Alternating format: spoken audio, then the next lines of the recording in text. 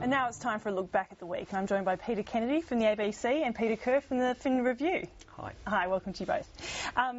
Peter, Julia Gillard has got this big deal done. What are her chances at the next federal poll?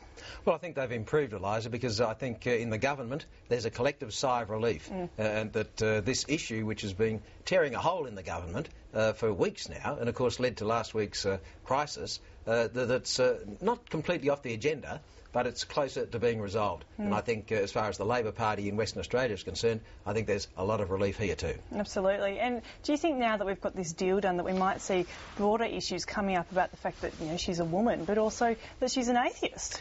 Yeah, look, that will re-emerge, I'm sure. It's interesting that she's not only living in sin and an atheist, but she's got no kids either. Yeah. I find that almost a bit of a double standard that's sometimes applied to women in politics. No one seemed to complain about Bob Hawke when he left his family, when he declared himself an agnostic, and you know, and had some other personal issues perhaps. But yeah, so I find that sort of criticism of Julia very hard to take, actually. Well, I think she's also had, you know, put it out there though that she's got a lot of other Australian traits, like she likes the Western Bulldogs, and she, you know, and she's very close to her family. So, what do you think? An earlier poll now that she's got this deal done? I think there's every prospect of an earlier poll. Possibly the last Saturday in August. I think the government would be looking very closely at it. They'd have to make a decision by mid-July, which is just 2 weeks away. So if they think it's the signs are good, then they'll go for it from mid-July. If they've got some problems, say bedding down the new tax, they'll hold off. Peter, do you think so too? Yeah, I think you know, maybe she'll make a trip to the states, like the mining states like Queensland and WA, just to show that she's at least listening and not sort of being arrogant after the mining tax deal. But yeah, it'll be soon, I would imagine. I wouldn't be surprised if she was in the West perhaps this time next week. Right, OK. Well, we'll watch and see. Look, on something a little bit lighter, but something close to all of our hearts, cricket.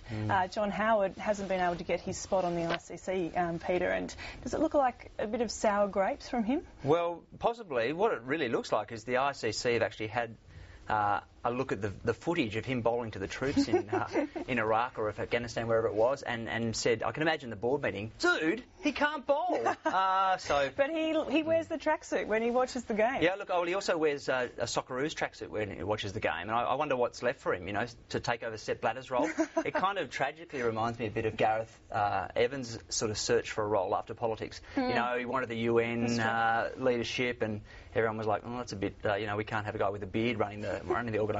So it just shows the risk, I guess, of putting your hand up. And John Howard is a very successful politician, put his hand up for public office effectively one more time, had the backing of Australia and New Zealand, and got knocked off. It shows the politics of cricket, how highly politicised it's become, and also, Eliza, I think somewhat offensive that if Mugabe from Zimbabwe can perhaps veto John Howard, I think that's something for everybody to think about. Yeah, that's very true. OK, PK and PK, thanks for your time. Thanks, Eliza. Okay, thanks.